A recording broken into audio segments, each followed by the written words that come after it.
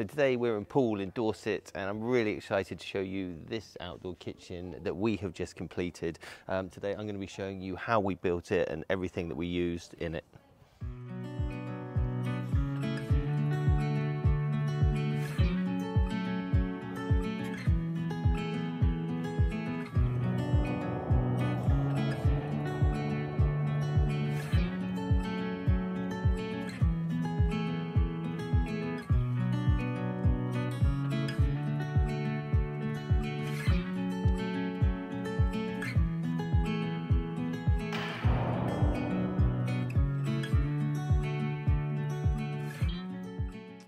So when we first arrived here, this was pretty much a building site. None of this tiling was down here or anything else, and this shelter certainly wasn't here. So so the customers got this shelter. I think they bought this online or somewhere. So this is aluminium, I think, powder coated aluminium. It's got these louvres that open and shut. There's a handle over there so that you can hook it on, open it and shut it, so you get shade and you get the sunshine as well.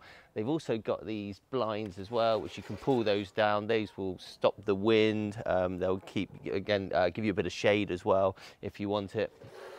So that's really, really cool. They've actually put a heater up over there, and you can see they've got their dining table all set up. It looks absolutely amazing, and even the rug on the floor there, look. And these lights as well, which I can't remember what these were called.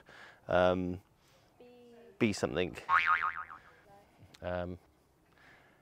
How do we edit that one?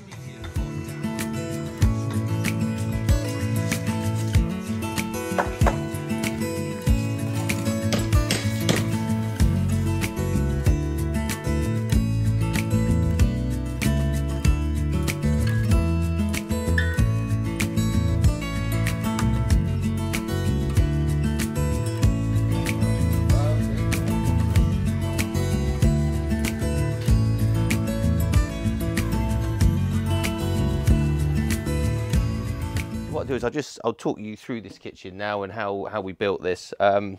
So this is a blockwork construction, very similar to a lot of the kitchens that we do. It's made using concrete blocks, and then we've used a monocouche render on top of those.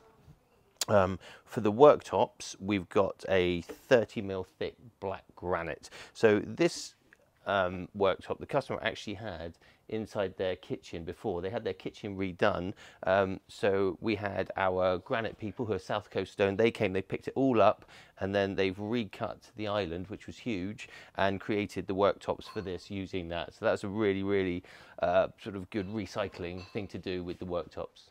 So on the side here, you can see, originally this was actually going to be rendered, this side here, and the back was going to be different. But what we've actually got here are these split face tiles. Now, you may have seen these on some of our other kitchens. They're like a Z shape, but they come in lots of different colours, and they've got that sort of slaty effect, but they also have like a bit of a sparkle on them. So if you put, you know, in the light, you can see they've got a bit of a sparkle. So this section here has been done, and that whole back section as well. And it just, it gives the kitchen a bit of a two-tone. It's not all render, it gives it a bit of contrast, which looks really, really good. The corners, you can see here that Vitas, he's mitered them all, so it all looks seamless and really, really, really cool. So we've got Honey here as well. He's just come into the thing. So Honey. So over here we've got the Beefeater stainless steel double fridge. Keep all your drinks and your food cool in there.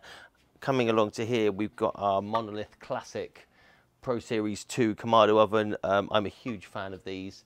I have done other videos. I've done unboxings of these and a review of it.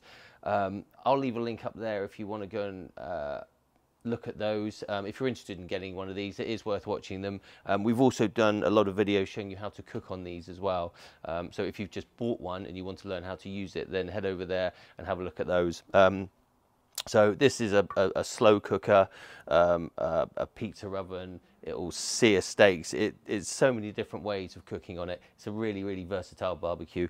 And as usual, we normally we lower it down onto a shelf so that the grill is at worktop height there.